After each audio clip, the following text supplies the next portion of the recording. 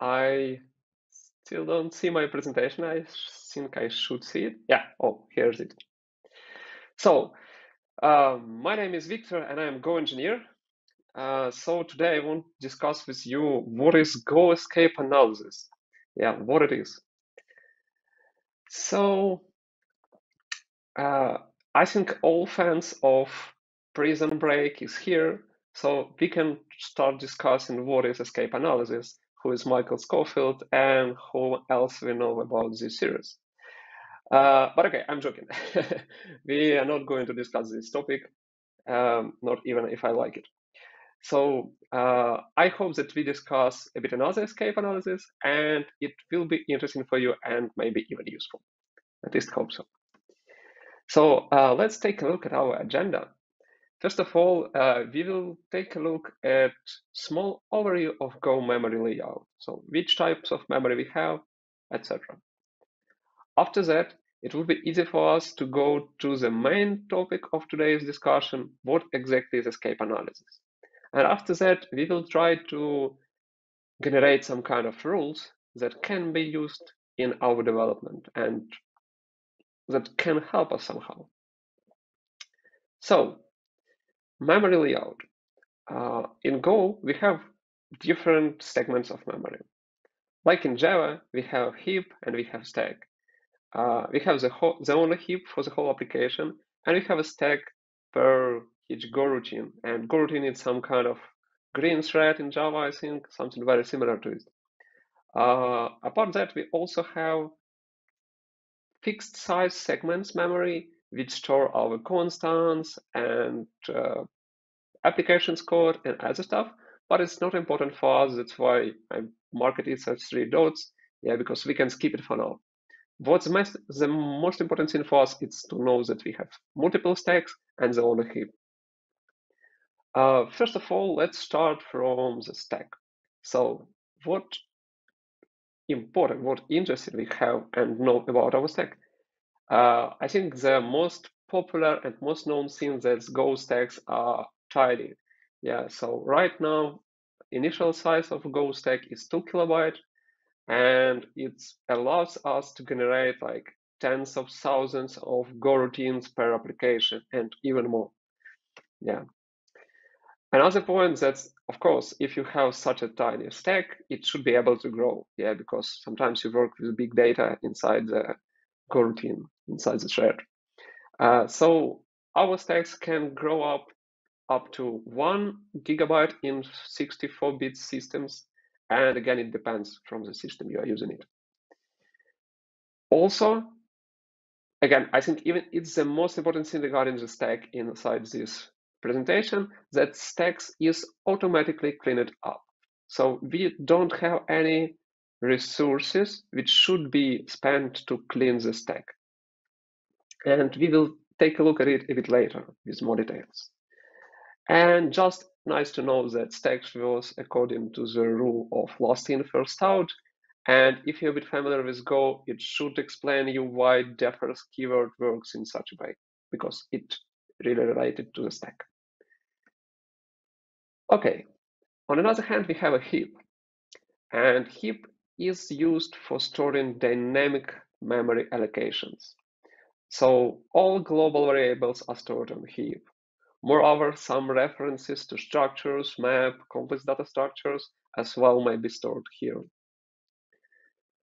So all global variables are there. Also, heap can grow, and everyone knows this because it's a pain. Big heap, it's a really big pain.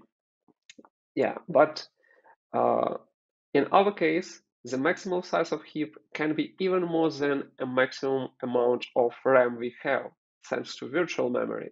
Yeah, so it really can be very, very, very big. And the PTC is that heap is not automatically cleaned up. For that operation, we need our garbage collector. And garbage collector always requires some resources to be able to clean the memory. And again, I'm talking about set sites right now. Yeah. So we have a GC, which is required for us. And also, the only option how to configure our garbage collector is to set go.gc, setGC% variable. It's the same thing, which tells us when garbage collector should be executed and when it should be stopped. We will see a bit more details about it on a few slides later on. So this is main facts about heap and stack, which we should keep in mind during this conversation. So garbage collector is concurrently Caror, Mark and Speed garbage collector. I'm not going to describe all this stuff because it may take a day or a week to discuss it. But what is important for us to know that it's concurrent, and we will see this on a slide after the next. So when I've described to you that we have this go.gc variable, which is the only option to influence on our garbage collector, on our heap size, because heap size depends on garbage collector work. So let me describe how does it work. Let's imagine that our application right now uses 100 megabytes of memory here, and our go.gc right now is equals to 100%. So go.gc sets in persons. That means that when our application will consume in 100% more memory, then garbage collector will be run. So when our application will meet 200 megabytes heap size, then garbage collector will be run. And it's the only option how we can configure it. So I bet in Java you have like tens of options how to configure GC, even different types of GC. So you can make it in a way which is most practical or very so you can adapt it to your needs. But we don't have such an opportunity in Go. That's why we should think about it and should try to find another options how to manage our memory without control of it. So here I have a small basic visual presentation of Go runtime scheduler. So the main point we should know is that M is OS thread, G stands for Go routine, which executes our code, and P is some kind of abstraction that match M to G. So in our specific case, we have a system where 4 virtual threads available for us. So we can execute in parallel 4 Go routines. And I just want to show you the reason of this slide is that garbage collector, when it works, it takes up to 25% of your resources to clean the heap. And what is said that in case if, for example, garbage collector is working, but your application generates a lot of allocations, and garbage collector understands that it can meet the deadline because at the moment of time when it clean all memory he has marked, much more allocations will be done. So something should be changed, and in such situation, garbage collector can ask for additional resources and take up to 50 or even more percent of your resources to be spent to garbage collector. And why I'm talking about this, that you should understand when in case you have 4 threads, you can't be sure that you in parallel execute 4 routines with your business logic.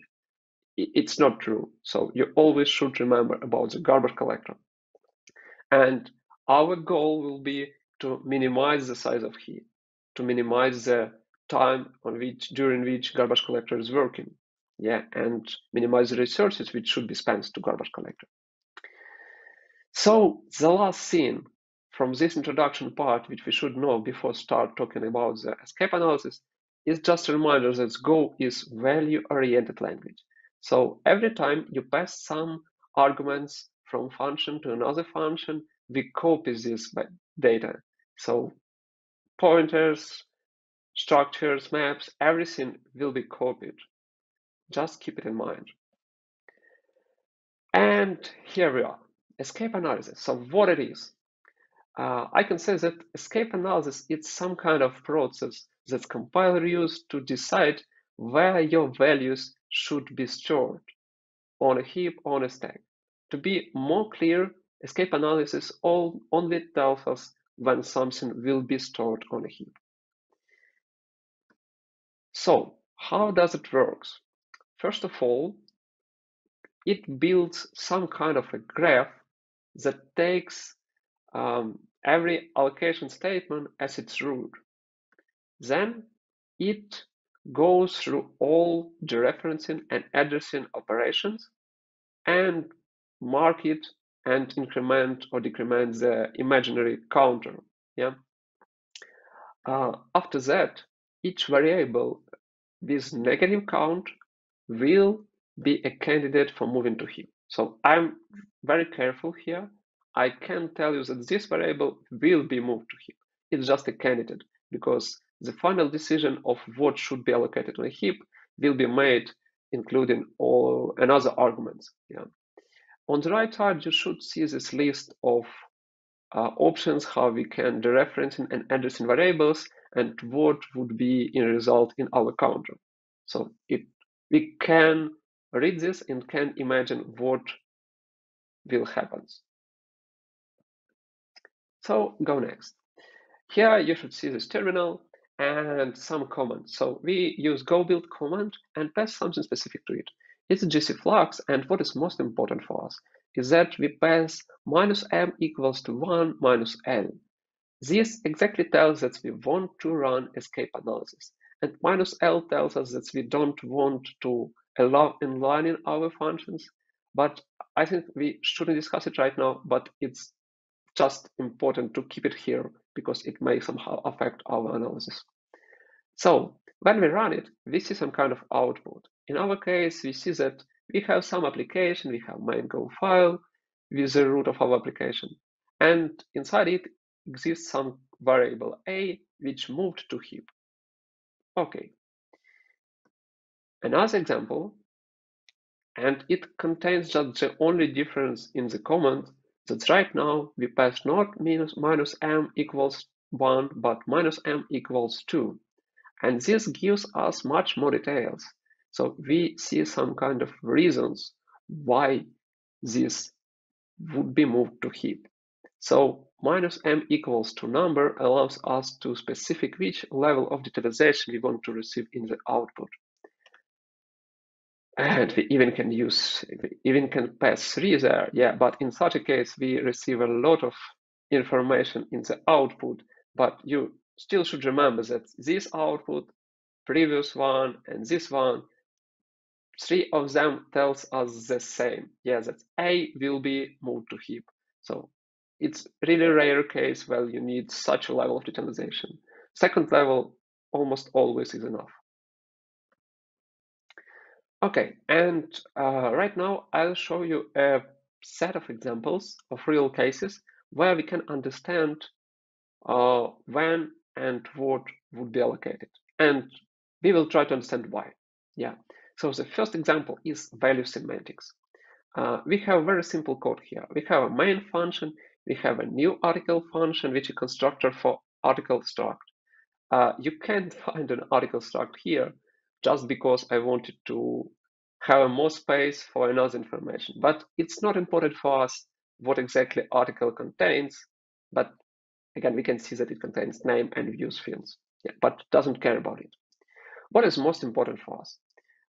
In our constructor new article, we create article struct and returns it. Also, we print a pointer to this value. In main func, we call this article and print a pointer of this func as well, of this value as well. So we have a terminal as well. First command we execute, we just run our application. And we see output of our prints.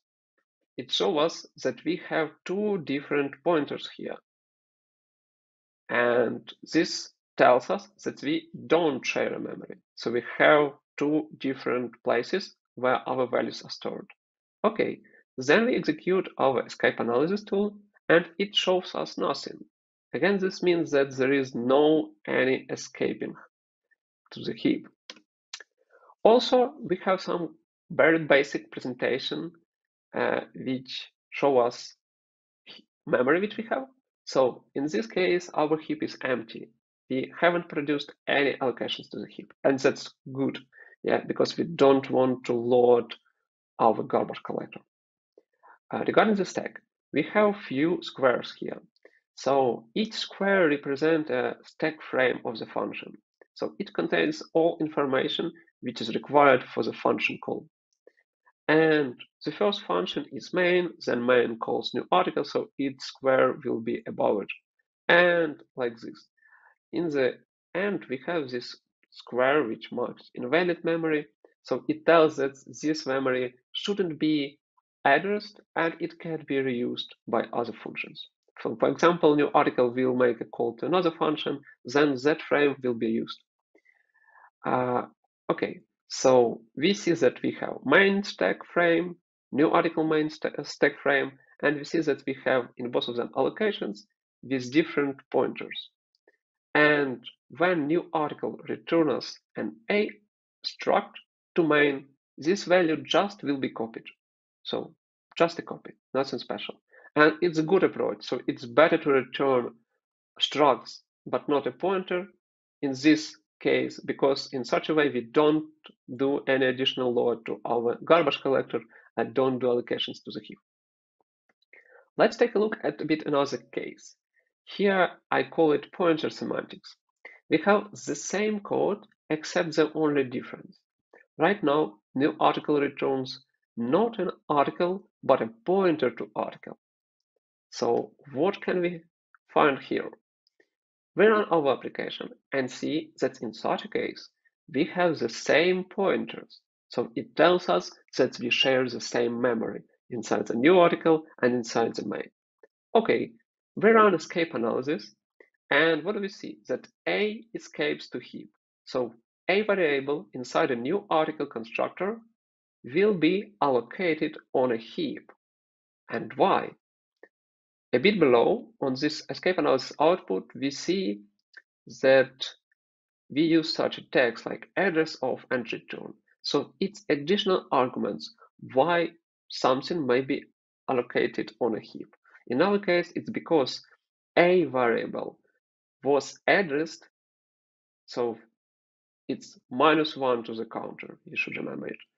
And also another point is that we return a pointer, so it's another marker in such situation. Let's take a look at our visual presentation, and we see that in such a case, a variable will be allocated on a heap, and new article would point to that memory on a heap, and a value on a main as well will just point to that memory on a heap. And in such a case, it's additional allocation and additional work to our garbage collector. So in high load application, it's not a good approach. Okay, one more case. Oh, and here we have this article structure. You can take a look at it. So this code is a bit different. We initialize our article A variable inside our main function. Then we have increment views function, which accepts a pointer A, increment views fields, and print us a pointer of views fields. And also we print that in main function. And what do we have? We run our application and see that, again, it has the same pointer. So will it be allocated on a heap like in the previous case? Not really. When we run our escape analysis, we see that A does not escape. But why? We have the same pointer.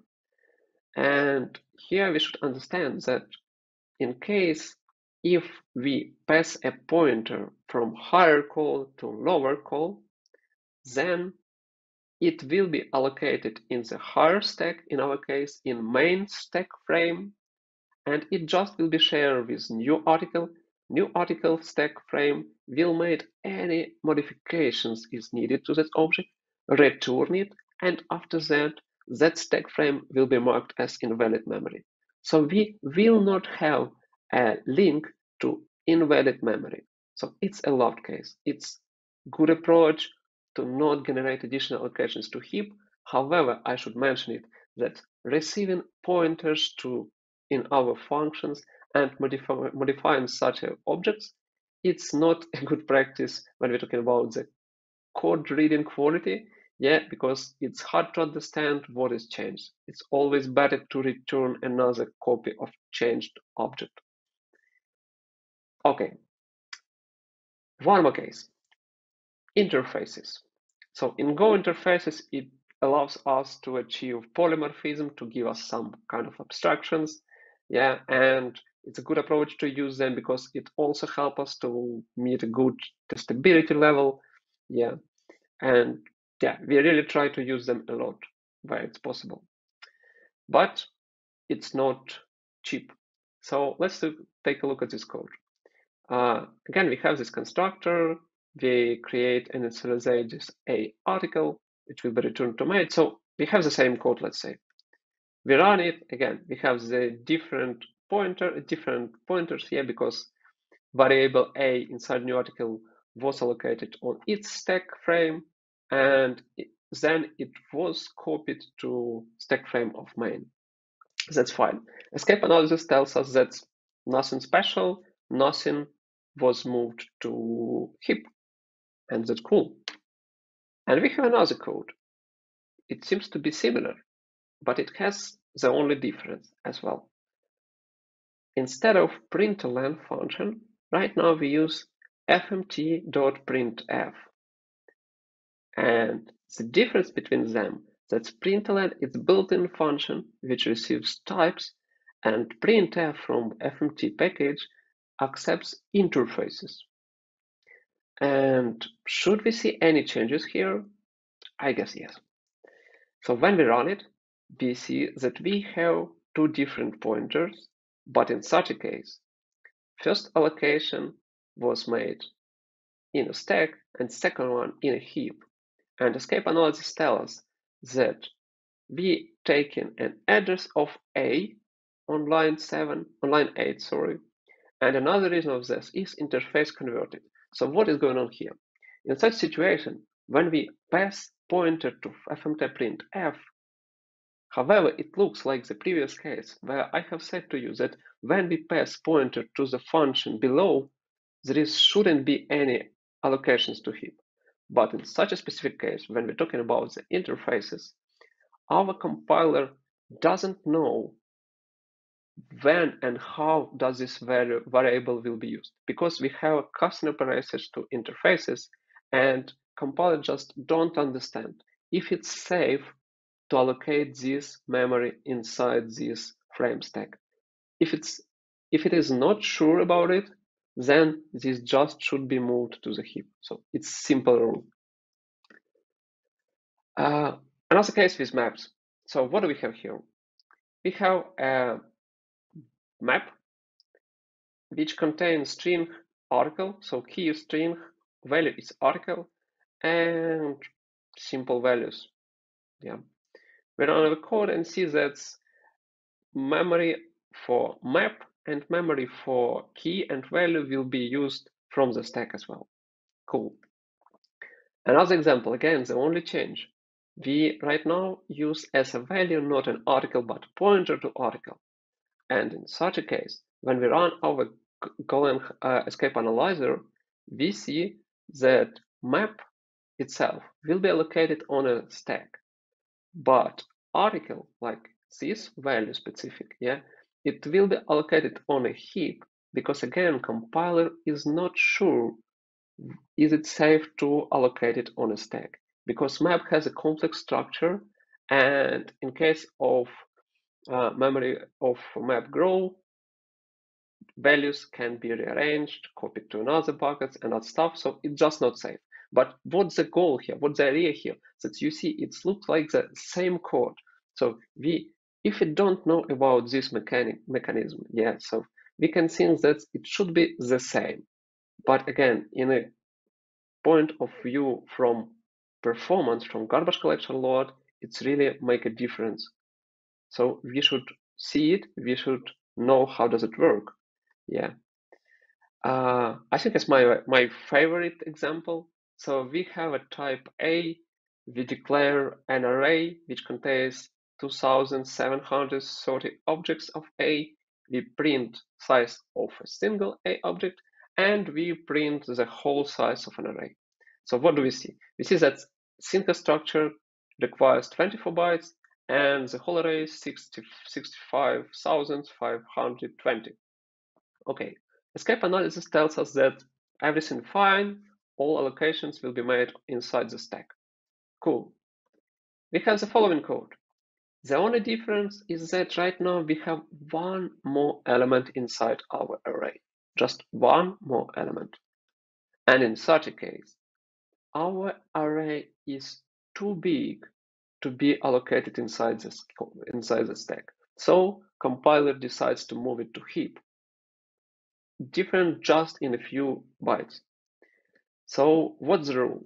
We have two options how to declare our variables, and if we use explicit declarations, then our max variable size may be up to 1 gigabyte, which equals to the maximum size of stack in 64-bit systems. Yeah, so it depends. If we use implicit variables declaration, then the max size is approximately 65,000 kilobytes. So in our previous example, we just moved over the limit. Yeah, that's why it was moved to the heap. And also very interesting case, we have a code. We have main function which calls foo. What does the foo do? It just initializes a slice which len 0 and capacity 10. That's it. So there is no any kind of escape into heap. Everything is fine. We have another code. In such a case, our foo function accepts the capacity size, and it comes from the main. And in this case, the whole slice will be allocated on the heap, and it's a question, why? Why does this happen? And the answer is pretty easy, because in such a situation, compiler sees that capacity of slice is unknown until the runtime. So it's not safe to make a decision if it should be stored on a stack. What happens if it will be initialized with not 10, but with 1000? Then it will be too big to be allocated on the stack, and application will crash. That's why it's much safer to allocate it inside the stack. So we have reviewed all the examples I was prepared, and let's make some summary. Let's prepare some rules which we can use. So first of all, when we sharing pointers up to the stack, so when we return pointers to our objects, then allocations to heap may take place. Another case, when we're passing values to function which accepts interface, as I shown you with this example of fmt.printf. So please be careful with this. Yeah. So another point is that pointer value of map and slice always makes allocation on the heap. If your values is too big, bigger than the limitation, then again it's a candidate to be allocated on the heap. If your value is unknown on a compiler time, again it's a candidate to heap. And a lot of other cases, because Go evolves, and with each version we can meet any additional changes on new mechanisms here. So I think that's it, and I'm ready to answer to your questions. Thank you very much for a great speech, great talk. Congratulations on that. Thank you.